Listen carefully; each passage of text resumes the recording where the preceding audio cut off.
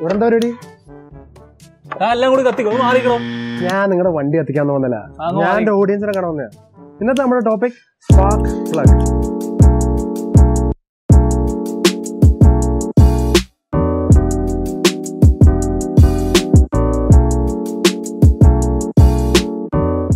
നമ്മളെല്ലാരും ചെറുപ്പത്തിൽ ഈ ലൈറ്റർ പൊട്ടിച്ച് ഇതിന്റെ അകത്തുള്ള ആ സാധനം വെച്ച് കളിച്ചിട്ടുണ്ട്. അതുപോലെ തന്നെയാണ് പെട്രോൾ എഞ്ചിൻ വർക്ക് ആവുന്നത്. ഹലോ അത് തന്നെയാണ് ഈ സംഭവം. ഒന്ന് പറയട്ടോ. പെട്രോൾ എഞ്ചിൻ വർക്ക് ആവുന്നത് തന്നെ ആ പെട്രോൾ എഞ്ചിന്റെ അകത്തേക്ക് ഇഞ്ചെക്ട് ചെയ്യുമ്പോൾ ആ സ്പാർക്ക് പ്ലഗിനകത്തുള്ള സ്പാർക്ക് വെച്ചിട്ടാണ് പെട്രോൾ എഞ്ചിൻ വർക്ക് ആവുന്നത്. ഡീസൽ എഞ്ചിന് സ്പാർക്ക് പ്ലഗ് ഇല്ല. അതെന്താ തന്നെ കത്തു ഇയാളെ കൊണ്ട്. ഡീസൽ എഞ്ചിനെ പറ്റിയും പെട്രോൾ എഞ്ചിനെ പറ്റിയും ഞങ്ങളൊരു സെപ്പറേറ്റ് വീഡിയോ തന്നെ ചെയ്യുന്നതായിരിക്കും. രണ്ടായാലും ഞങ്ങളെ മെക്കാനിക്കാ പണിയെടുക്കുന്നത്. എല്ലാത്തിനകത്ത് പണിയാൻ. നിന്റെ പേരെന്താ? സുലൈമാൻ. അതേടോ എന്റെ ചെറിയ സ്കൂട്ടർ ഉണ്ട്.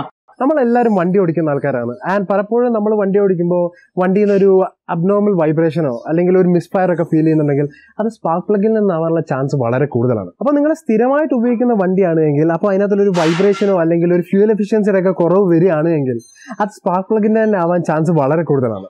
അതിപ്പോ നിങ്ങൾ വല്ലപ്പോഴും ഉപയോഗിക്കുന്ന ഒരു വണ്ടി വിചാരിച്ചു പ്ലഗിന്റെ പ്രശ്നമാണെങ്കിൽ റോഡിലിറക്കി 2 ഓടിക്കൽ അങ്ങോട്ട് ഓടിച്ചാൽ തന്നെ റെഡി ആയിക്കോളും. അതൊന്ന് ഹൈവേയിൽ ഇറക്കി ഓടിച്ചു. അത് തന്നെ. അപ്പോൾ നിങ്ങളൊരു ചെറിയ മിസ്ഫയർ ആയിട്ടോ അല്ലെങ്കിൽ ഒരു വൈബ്രേഷൻ ആയിട്ടോ നിങ്ങളൊരു മെക്കാനിക്കിന്റെ അടുത്ത് തന്നു. അപ്പോൾ സ്പാർക്ക് പ്ലഗ് മാറ്റണമെന്ന് ആ മെക്കാനിക്ക് പറഞ്ഞു. അപ്പോൾ ആ സ്പാർക്ക് പ്ലഗിന് കംപ്ലൈന്റ് ഉണ്ടോ ഇല്ലേ എന്ന് നിങ്ങൾക്ക് എങ്ങനെ മനസ്സിലാക്കാം?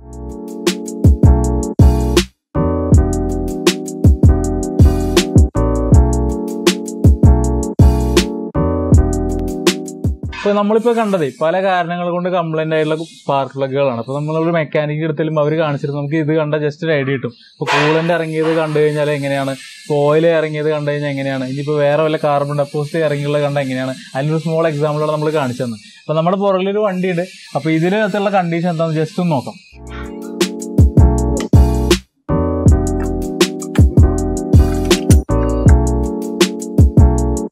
ഇതിപ്പോ ഈ വണ്ടിയിൽ നമ്മൾ ഊരിയെടുത്തുള്ള ഒരു പ്ലഗ് ആണ്. അപ്പൊ ഇതിൽ നോക്കുമ്പോൾ നല്ല പോയിന്റ് ആണ്.